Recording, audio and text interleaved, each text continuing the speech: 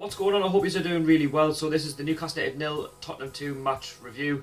This is the morning after the game, and a lot of fans were quite angry yesterday, which I can kind of understand. I've been one of them, and I'll tell you why I was angry towards the end of this review.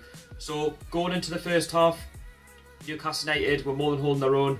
Tottenham were having more of the ball because we all know Tottenham have got a really good team and they finished second in the Premier League last season, and we all know they got threat all over the pitch. Dembele was pulling the strings for them in that midfield, and Newcastle United didn't really have that many opportunities, but they had one, most notably through Dwight Gale from the Leeds end when the ball got flighted over the top.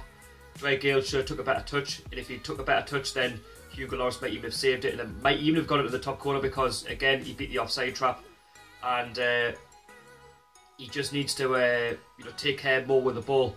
And he had a couple more opportunities, but most notably Tottenham were very good at the back with Alderweireld and Vertonghen. And Tottenham had a couple themselves through Eriksen, but Elliott was on hand to save a couple. But again, it was one of those first halves where both teams were kind of sniffing each other out. Tottenham were trying to break Newcastle down, we were getting more and more frustrated because we were getting men behind the ball.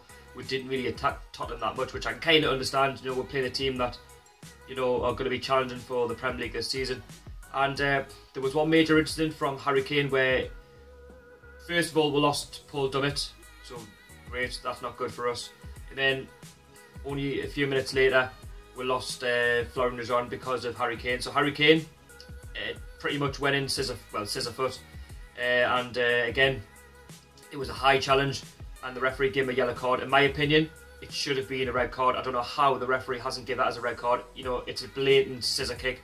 Intend not to hurt Florian Rejon, and you can tell he's got a cast on now, and we could potentially lose him up to 6 weeks, and that really got the fans wound up. And in my opinion, seen from the Leeds end, it was very hard to see at first, but watching the backup match of the day last night, I don't know how he wasn't sent off. Don't get us wrong, I love Harry Kane as a player. He goes and says all the right things, but you can't do that. You can't show your studs and go feet off the ground and do things like that.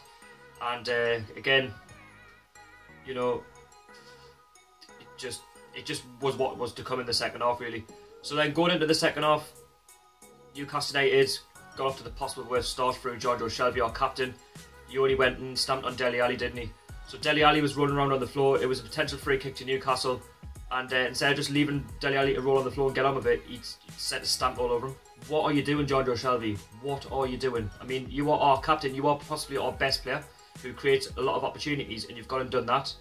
How silly are you, mate? I mean, you're potentially now going to be getting a 4 to 5 game ban, not 3, 4 to 5 because of violent conduct, and you've done it right in front of the referee. So again, you've only gone and done it to yourselves, and we were in this game, but then after that, Newcastle United capitulated because we don't have any creativity. We struggled in the first half to create much anyway, but we just didn't do anything second half because we lost our leader in Jonjo Shelvey, and this might affect us in the next 2 to 3 games. So again, Tottenham Hotspur do what they do best. Dele Alli scored to make it 1-0 to Tottenham, and then they brought on the likes of Son, who pretty much ripped us apart. We couldn't get started, and again, Tottenham then made it 2-0 later on. And then further on in the game, Tottenham had many more opportunities. They had a ball which just hit the end of the post towards the end and bounced out.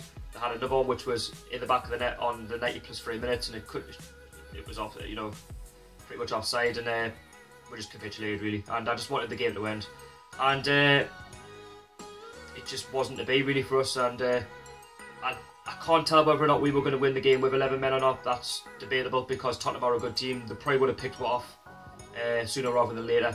And Rob Elliott made some great saves, most notably. And Christian Atsu, again, for our team being very quiet. For me, he was our man of the match, creating many opportunities, twisting and turning the Tottenham defence. And he's definitely one of those most improved players over the summer.